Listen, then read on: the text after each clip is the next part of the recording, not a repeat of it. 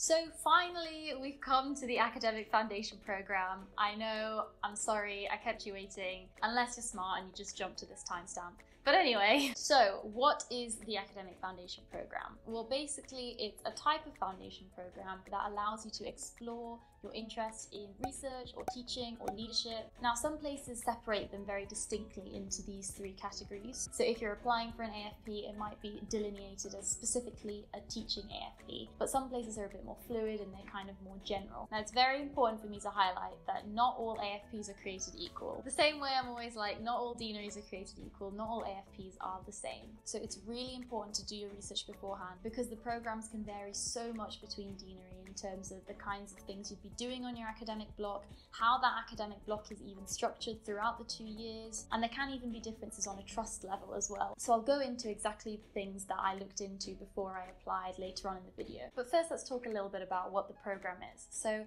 it's part of the Integrated Academic Training Pathway. Now, this is a flowchart I would really recommend you get familiar with because you're going to see it a lot and you may in fact get asked about it at the interview. The structure of this starts with an academic foundation program, then it goes into an academic clinical fellowship or an ACF. That's kind of the equivalent of like a core training or GP training thing. And then that moves into academic clinical lectureships, senior lectureships, so on and so forth. So this pathway was developed as kind of an equivalent to other types of specialty training or run-through training, but you don't have to start right at the beginning to be able to do all of these posts. You can kind of hop on and hop off as you please, which sounds very odd and sounds super easy, like I'm just saying like, oh, you can get on the bus, like all aboard the academic train. I assure you it's probably more difficult than that, but essentially what that means is that if you are interested in academics, you don't have to do an academic foundation program to be able to then go on to do other academic roles. And similarly, just because you do an academic foundation program, it doesn't mean that you have to become an academic. So unfortunately, in reality, these posts can be quite competitive, and someone explained it to me really well, which was that it's kind of like a pyramid. So at the bottom, you've got your AFPs, and there aren't that many AFPs if you compare them to the number of foundation jobs that are available. But in relation to the other types of academic jobs, there are quite a lot of AFPs. Then you go one step higher, you go to the ACFs, where there's less of them and they become a bit more competitive.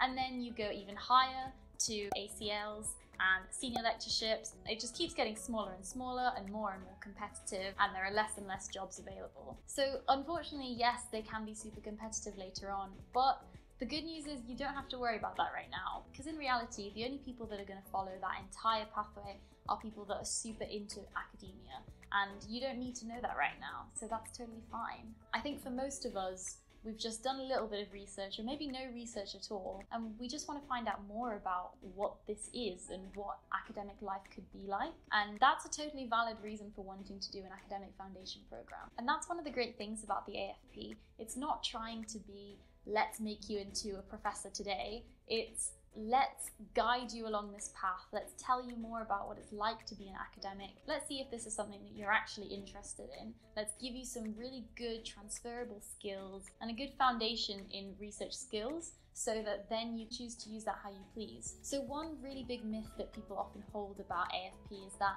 you have to be dead set on academics, or you have to know that you want to be a professor to be able to do the AFP, and that's so not true. I remember being told by someone that you don't even need formal research experience to apply, because the best thing that you can show them is that you want to learn and that you're interested and that you're keen. And I'll talk a little bit more about this later on as to how this translates when you're actually looking at the application. But that's definitely one thing that I think is very important, is not to get discouraged by a lack of publications, but keep watching and I'll convince you that you do not need loads of publications or presentations to be able to do well. So we'll move on to talking about the structure and how this differs from the standard foundation program. So as you might know, the standard foundation program has 3 rotations of 4 months each in each year, so you have a total of 6 rotations, whereas the AFP is a little bit different. So there are 2 main structures to AFP that you need to know about.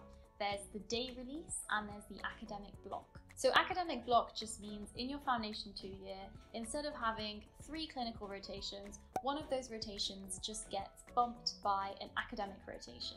And in this academic block, you don't have clinical duties, You're just spending your time focusing on your academic projects. Now, day release means that instead of one whole chunk of 4 months being taken out to do academia, you have it sort of spread over those 2 years. So often it's 1 day a week allocated to academics over the course of the 2 years. So you're kind of constantly getting this protected academic time over the 2 years instead of having it all in one bunch in your second year.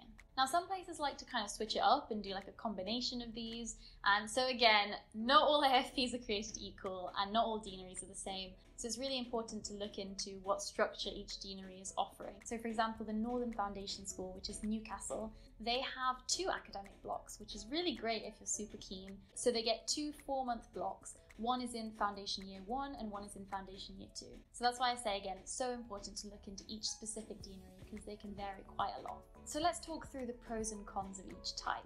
Now, the academic block gives you more continuity in your work. So you're able to do the same thing day in and day out for 4 months, so you can find your flow with your work. It'll make you more productive. You're not going to have any other clinical duties, so you're not going to be tired from doing nights or on calls. You can just fully focus on this project and use your time really, really well. Now, this is especially useful if you're planning on doing something like a laboratory project or some regular teaching for medical students, for example, because you'll be able to do it every single day for those 4 months. It also allows you to plan well in advance, so you can use your whole F1 year to plan out your academic block so that when it begins in F2, you really hit the ground running. Now, this could be a pro or a con, depending on how organized you are. Now, the cons are that you get a whole chunk of time away from clinical practice, which again could be a pro or a con depending on how you want to look at it. But one thing that trainees often say is that they feel they kind of become a bit de-skilled during this time, and that actually when they come back to doing a clinical job in F2, you've not only got the step up of being an F2 with more responsibility than an F1, you've also got to deal with the fact that you've had some time away and therefore it'll take you a bit of time to get back into the swing of things. Now, a way around that is that some people do the odd locum shift on like weekends and things like that to kind of keep up their skills and also earn some extra cash money on the side. So that kind of brings me on to my next point, which is finances. When you're working on an academic job, your hours are going to be strictly Monday to Friday, 9 to 5. Like I said, you've not got any on-calls or any nights. And so you're just getting the standard base pay. You're not going to get any of the like unsociable hours type pay. So you will find that you have a bit of a pay cut during those 4 months that you're on academics. So practically what this means is that your monthly pay could be reduced by a few £100s depending on what specialty you're on before this. So it is a significant amount of money, so something to think about. So with the day release structure, it can be really great to give you some variety in your working week, and it's something that's a little bit closer to what life as a clinical academic would be like once you get to that consultant level. It gives you allocated time to plan your project because you've got that time during F1 as well. So it's likely that you'll spend less of your own time on your evenings and your weekends planning your project and working towards it. Because the other thing to think about is with all research, you're going to have to apply for funding, apply for approvals, all that sort of thing well in advance to actually starting the project. And so there is a lot of groundwork that has to be done before you can get stuck into doing the things you want to be doing. Another benefit of the day release structure is that you won't have a break from clinical practice. And depending on the structure of the program where you're applying to, you might actually be able to experience 6 different clinical rotations instead of like in the academic block format where you only get 5 clinical rotations because one has been overthrown by the academic rotation. So that's something to consider if you're interested in exploring quite a few different clinical specialties. You've maybe not quite made up your mind yet, or you've got quite a few that you really want to get a good foundation training in. The day release structure may be able to offer you more clinical exposure than the academic block. Now, cons to the day release structure are that right from the beginning, the clock is ticking on your academic time, and so you have to really get stuck in and make the most of every single day that you have this day release. And ideally, you'd probably need to spend some time before F1 begins planning and making a bit of a game plan. Now, this seems like a good point at which to kind of pause and just say that there are some factual differences in the application between AFP and Standard Foundation Programme. So to start with, the deaneries for AFP are not just called deaneries, nor are they called deaneries in the Standard Foundation Programme because people just like to make things confusing. But anyway, so in the Standard Foundation Programme, deaneries are called units of application. But in the Academic Foundation Programme, deaneries are called academic units of application. Don't ask me why. So these academic units of application, or deaneries, I'm just going to call them deaneries, are slightly different to the standard foundation deaneries that you're going to apply to. So oftentimes they can be like a combination of surrounding standard foundation program deaneries, and so they can often cover a larger geographical area. So for example, East Midlands is the name of the academic foundation program deanery you would apply for, but actually it consists of hospitals that are under both the Trent deanery and the LNR, or Leicester Northampton Rutland deanery. So similarly, if you're interested in applying to London, there's the London and South East academic deanery versus all the different ones that that region is split up into for standard foundation program. And another way in which the AFP is different to the standard foundation program, which is something that I mentioned in my standard foundation program video as well, is that you can only apply to 2 academic deaneries, or 2 academic units of application. So that's why it's even more important to choose smartly, and we'll come on to how to choose and maximize your chances in a little bit. So there's a list of all the academic deaneries with their competition ratios, and I don't know why it was kind of a difficult document to find. Like, UKFPO ain't making this easy, man. We have to dig. We have to dig.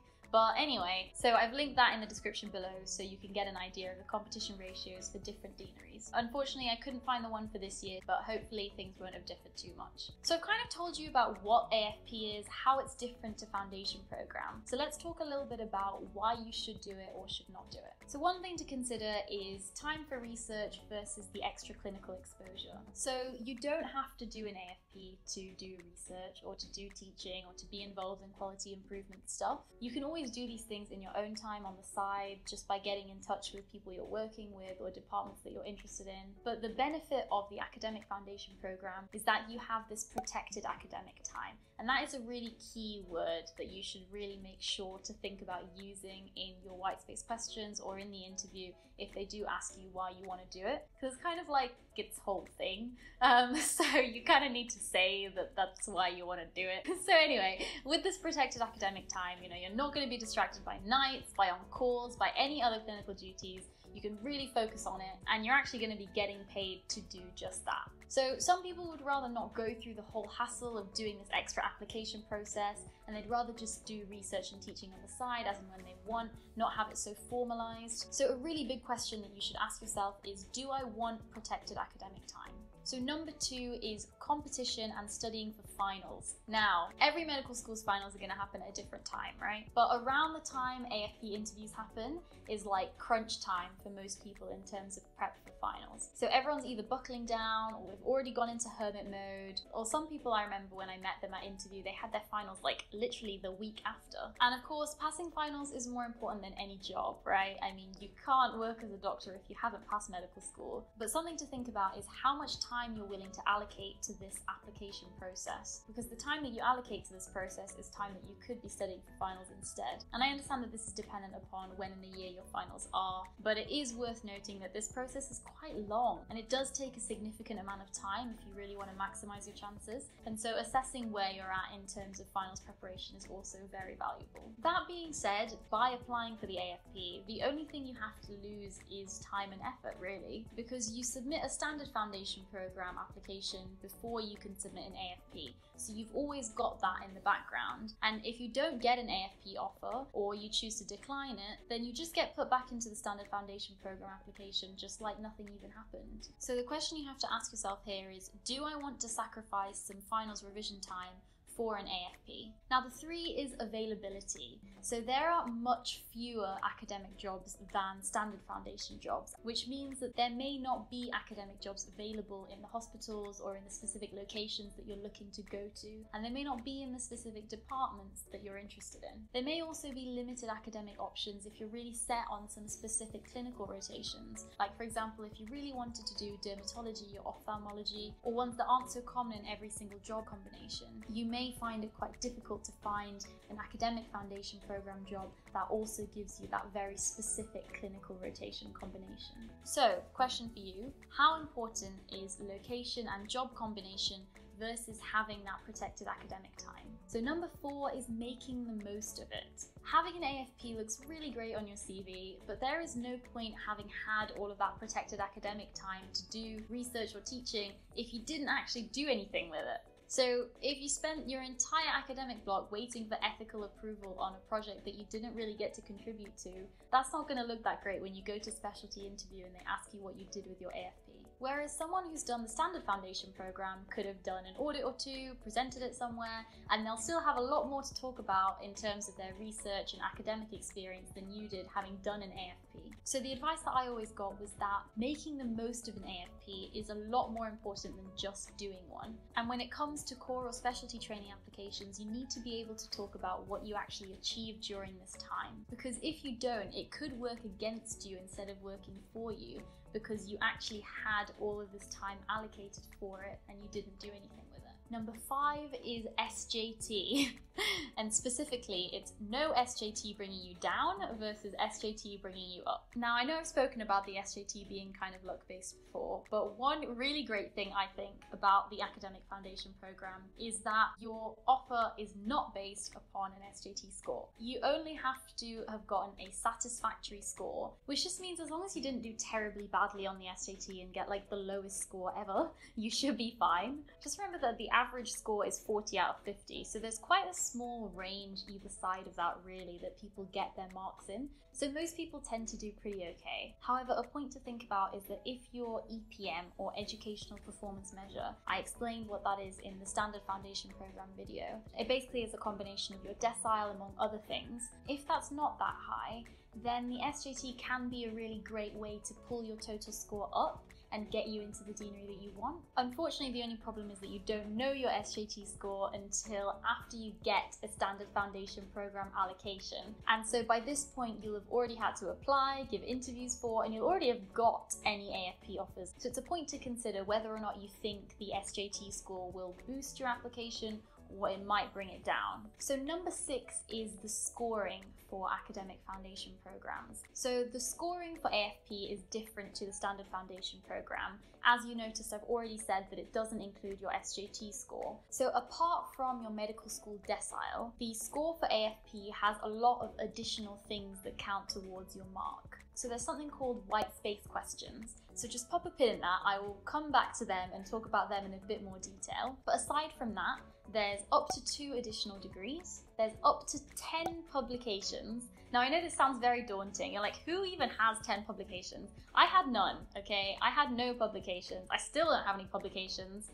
Not that I would have acquired some in the few months after finals, but you know, the reason why they give you up to 10 is because they don't have to be PubMed ID papers. So in the Standard Foundation program, you can list up to 2 publications, but they have to have a PubMed ID. With this one, they don't have to have a PubMed ID. You can also get up to 10 points for presentations. So they can be either you doing the presentation or someone else presenting your work, as long as you're credited as an author if it's like a poster or something like that. And these presentations can be either oral presentations or poster presentations. You can also list up to 10 prizes or distinctions or merits. So they can be things like if you got a prize for doing well during your medical school degree, or if you presented at a conference and you got a prize because of that. It could also be if you got a distinction class in some modules during medical school. And so the lines for what counts and what doesn't can blur quite a bit depending on which deanery you're looking at. And it's not always explicitly said what they count and what they don't count. So my advice would be to put down as many things as you can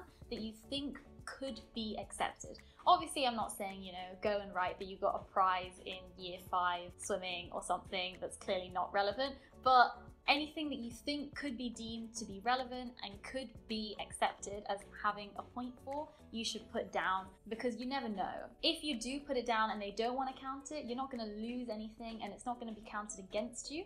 But if you don't put it, you don't get it. Some deaneries are great about this and they publish applicant guidance about what counts and what doesn't when you're applying for them. So I've linked the West Midlands and Northern ones as examples in the description, but each deanery can vary quite a lot. Some of them don't publish this guidance, unfortunately, and therefore it's nice to have ones like this as a bit of a guideline. But like I said, even if one deanery says they're going to count something and one deanery doesn't specifically say they're not going to count it, I would put it for both. So for example, if you got a distinction in a particular module during medical school, say it was like a communication skills module, for example, That's the only one I ever got a distinction in. So you can put that down as one of your distinctions. And some deaneries might choose to accept that, some might not, but I just put it for both that I applied for, and I don't know if it got counted or not, but if I hadn't put it, it definitely wouldn't have gotten counted. It's not like I had a lot of other prizes or anything, so every little bit counts, right? So this all seems kind of daunting, right? You're like, who has 10 presentations and 10 publications and tons of prizes and X, Y, and Z?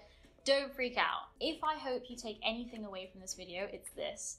Do not let a lack of presentations or publications or a high decile stop you from applying for the AFP. Look, we can be honest. Yes, you might not get into a London AFP or a Cambridge or an Oxford AFP, but there are plenty of other deaneries out there that you could get into if you apply smartly. That's why I keep mentioning you have to play to your strengths, and you have to really have researched this really well so that you know exactly where you can place your bets. Because yes, you may not have these things, but there are so many other strengths to your application that I'm sure you have that you can highlight and use to build you up. So for example, if you know you've not got a very high decile and you've not got a lot of these points, you can use the white space questions. I told you I'd come back to them. You can use the white space questions to really build up your application and show them that you've done a lot outside of just these numbers and just these figures. It's not about choosing the person with the most research experience or the most publications. It's about choosing the person with the most potential. So if you can show them that you're interested in research, you're clinically competent, you have a vision for your career, that can be seen as a lot more valuable than just a PubMed ID.